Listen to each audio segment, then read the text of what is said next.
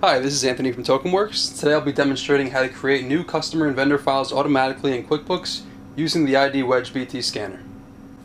The first step in this process is to program your IDWedge to work with QuickBooks. Our programming guide can be found on IDScanner.com.